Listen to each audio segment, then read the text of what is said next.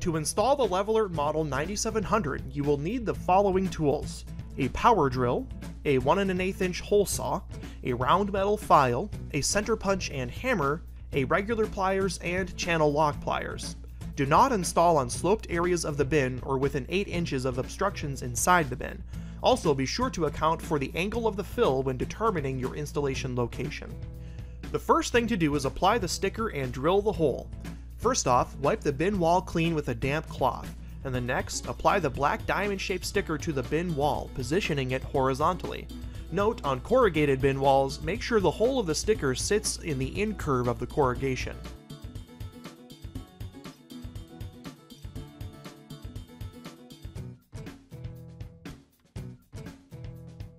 Use a punch and hammer to mark the 1 1/8 inch center hole of the sticker to prevent your drill bit from walking. Drill the center 1/4 inch hole in the bin wall. Next, enlarge the hole to a 1 1/8 inch diameter by using a hole saw containing a 1/4 inch rod for accuracy. After the hole has been cut, file it to remove burrs and sharp edges. And remember to remove metal shavings from the bin floor inside. Now it's time to install the activator assembly. Thread the installation plug through the nut and the spacer. Next, slide the installation plug straight into the slotted holes of the activator frame and turn counterclockwise to lock into place. Remove the green plastic stick from the middle of the activator fabric and then tightly roll the fabric around the frame.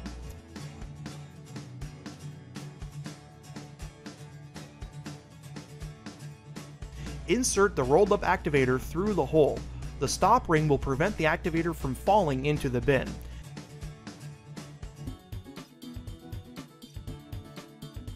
Pull the stop ring and line up the yellow arrow on the sticker with the yellow arrow on the activator frame.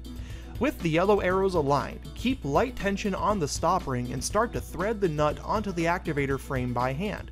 To tighten the nut further, hold the installation plug with pliers and turn using channel lock pliers. Do not over-tighten this. Afterward, remove the installation plug by turning it clockwise. Finally, it's time to install the connecting rod and indicator assembly. Insert the connecting rod into the orange O-ring of the activator frame. Push the connecting rod all the way down until you hit the bend.